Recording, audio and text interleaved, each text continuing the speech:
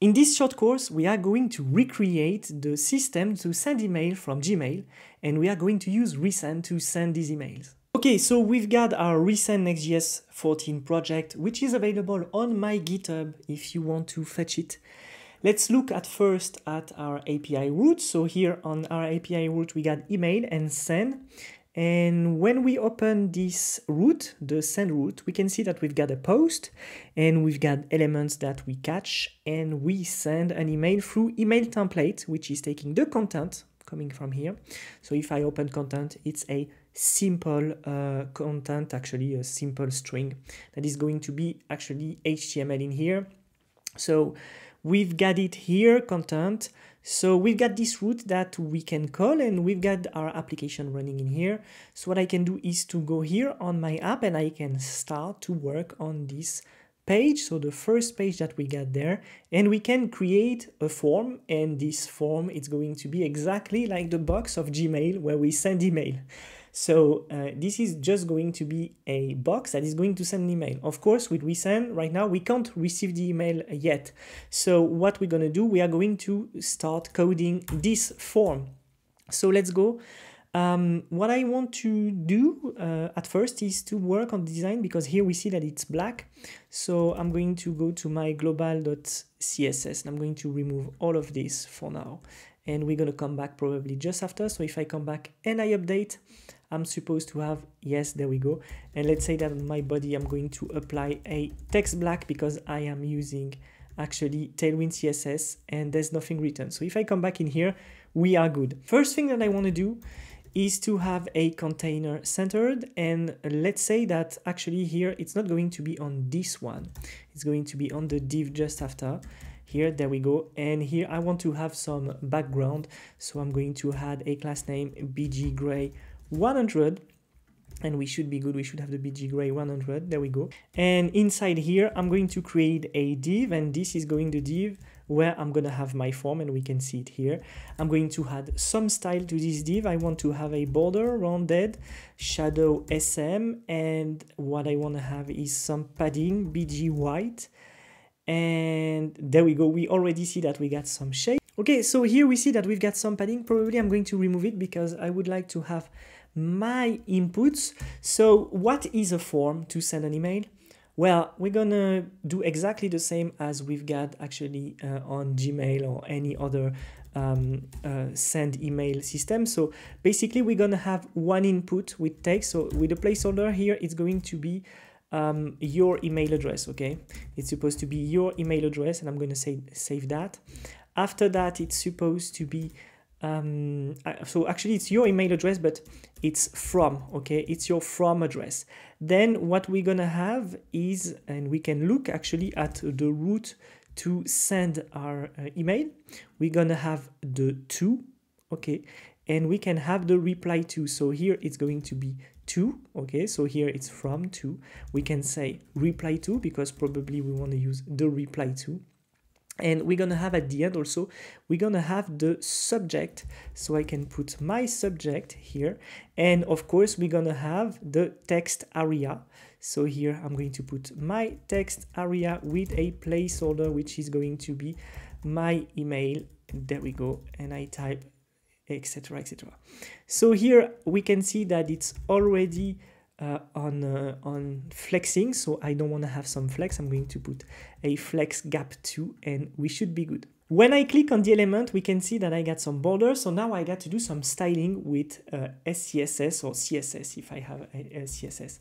So what I want to do, I want to give some style to my input. So be safe here. You got to specify that it's going to be of type text or a text area, right? So here, basically, I'm going to remove the text area. For now, it's going to be something else. I'm going to use the power of Tailwind to give some shape to my elements. So here, I want to remove my outline. I'm going to put first outline node. I'm going to give some padding on the left, on the right, and on the top also. So I can put py1, and there we go. I want to have also a border B. And now you see that here on my form, we can see that this is why we didn't put any padding on the left or on the right. So I'm good here. Probably here I put here rounded, but I would like it to be rounded XL. It would be better, or probably rounded to XL and with some overflow hidden. Okay, so I'm going to put some overflow hidden, and there we go. So it looks like Gmail. So what I can do, I can go down here on the bottom and I can create a button, and here is going to be send, the send email button we're gonna have. Of course, we don't miss to put the same padding, and here it's going to be larger, right? So we want something bigger like this, and we can work, of course, on the design of our email quickly. So here I can apply a BG, I think it's a blue 500, something like this. Text white, font bold, PX4, PY3, rounded, full, something like this. And if I save, I think it's a little bit like this. So font bold, it's probably not font bold. It's probably font medium. And we should be good. There we go. So here, when I hover, of course, I want to have a BG blue 500, and I want to say that it's also on shadow SM. So when I pass my mouse, we see these little effects. And of course, next to it, we can have some elements that we can add. For that, I can go to icons.js.org. So let's say that I'm going to type attachment to get an attachment or a link, and I'm going to search for all icons. We can see here that I got some icons. So I'm going just to copy paste one. Let's say that this one is very nice. So I'm going to go down here on react.ts, and when I'm going to click on it, it's going to create a React or a TypeScript, React TypeScript component. So I click on the React TypeScript component. I come back to my application. I go here, I create an icons without an E because we are not French. There we go. And then it's going to be attachment.ts6, and I'm going to copy paste the element. Down here, I can call attachment, my icon coming from the icons folder. So I can import attachment icon from here, and I can go to check my components, and here we got icons / attachment, and there we go. And I can use my attachment icon in here to put the export default, and there we go. We can see we've got our little icon. So what I can do is just to give a bit of style. We're not going to do all the icons, of course. It's going to be a fast course. Here I'm going to put a flex item sender, and I'm going to put a gap 4, let's say, and there we go. And I'm going to have some shape, so text gray 500, and also text font, text to Excel, and there we go. So we've got our little icon that we gonna use probably one day. Button here, I'm gonna add some space on the left and on the right, so I'm going to click on here, and there we go, we are ready. So now we would like to work on catching all the information that we got everywhere here. So we need to catch everything into a state. So we're going to use user state. So I'm going to create const data, set data. Here I'm going to use user state, okay? And I'm not going to put any type for now, but remember on the root, we need to have a from, at least. We need to have a subject, a content, and we can add here the reply to. So I'm going to have a from, which will be on undefined, to, which will be on undefined by default also. And we're gonna have the subject, the content, so I can use this subject. And then the reply to also. So reply to, we should not forget it. Reply to, then we're gonna have the content, and we should be good. We already got our element in here.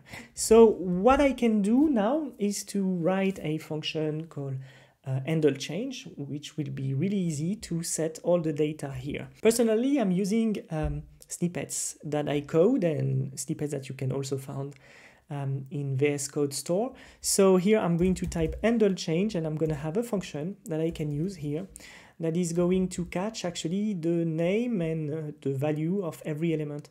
So here the name is going to be from, and what I want to do, I want to say that on change, what I want to do is to call handle change. So it's going to catch the name and it's going to set the value. So here it's going to be the same, and I can put name, which will be 2, because here we got 2. Here we got reply to.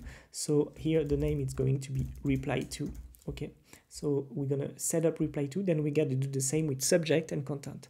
So I'm going to go down, and here I'm going to type also name, and here it's going to be subject, and after that here it's going to be name, it's going to be content. The last function I want to code is to send the email simply, and it's going to be an asynchronous function that is going to send the current email.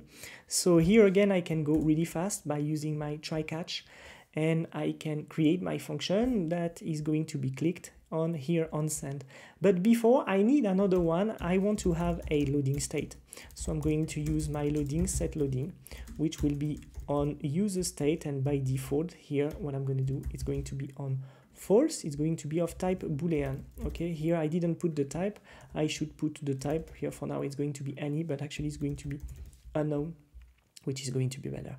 So we've got our loading state, and what we want to do, we want to disable the button if it's loading. So I'm going to type disable, and here it's going to be loading, and here I want to say if it's loading, we're gonna type actually loading. There we go. For now we don't get any spinner, but we could pass a spinner.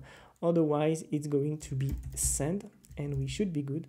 So here if I save, there we go. If I turn it to true, we've got the loading, and there we go. So we've got it. Now what I can use is going to on my button in here, and when it's disabled, I want to change the BG to BG gray 200. Okay, so look at this. This is the power of Tailwind. If I turn this loading into true, we've got our button that is here, and we would like to do exactly the same for this one. We can do it just after. Now we're going to work on our send email function. Okay, so we've got our function send email, which is awaiting for a fetch to the root to send our email on our local API. If there is a response, we're going to console log the response here, and we bind actually the send email function on the button.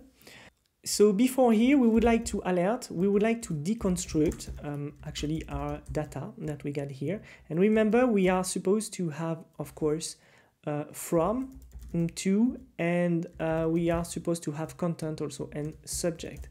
So if we don't get all these elements, we want actually to alert and say you miss this element. Okay, so now if I don't enter everything that I need to, it's supposed to stop.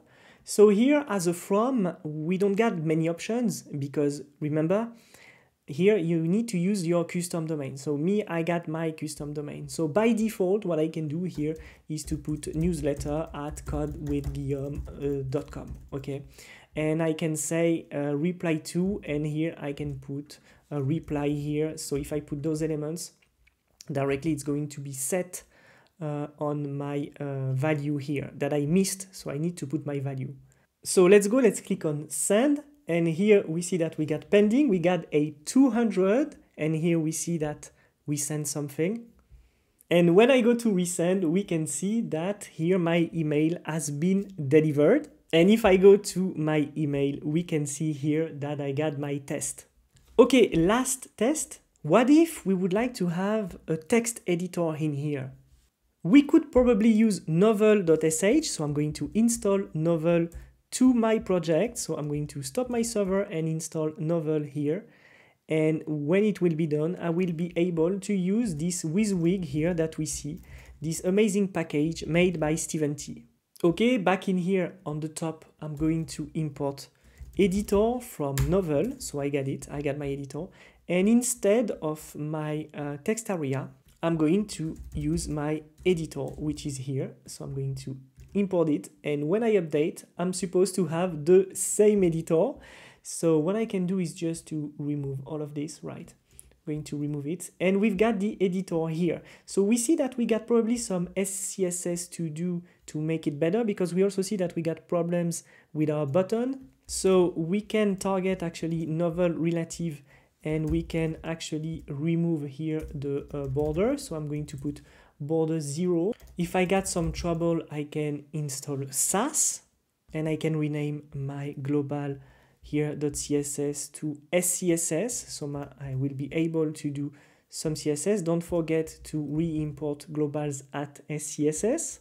Okay, and what I can do is to use important to be sure that I'm going to use this.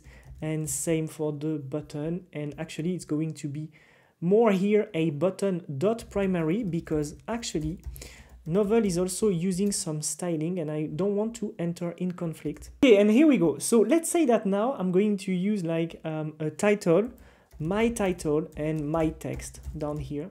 So I'm going to use this and just put it on bold, and probably I can even put it a header here, my title, and here I could put my link, and on my link what I can put is my website, https://codewithguillaume.com. There we go, so I can just test that. Okay, so here the thing is that we gotta catch the content. So here on our editor, we're gonna go here on update, and here we got access to a function, and let's say it's going to be value any, and actually it's the editor we've got here. So what we need to do here is to turn the HTML, so the value to HTML. So here I'm going to type get HTML here. Right, so here on handle change, we're gonna have a target, and in this target we're gonna have the name, which is the content, and then the value, which is the HTML. So our function will think we got actually here this element, this event with the target object containing the name and the value. At this step of the course, it's important to come back on our template and to look at here. We have to set the inner HTML inside to render the HTML we're going to send. Okay, it's time to try, so I'm going to click on send, and there is no notification yet, but we should have a notification your email has been sent.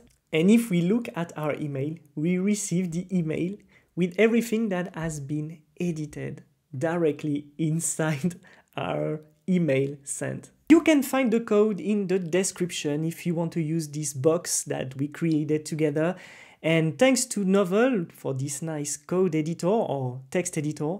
It's really useful when you want to create custom email. Thanks also to Resend to all the features they are creating, because this tool is really amazing and really helps to send emails every day.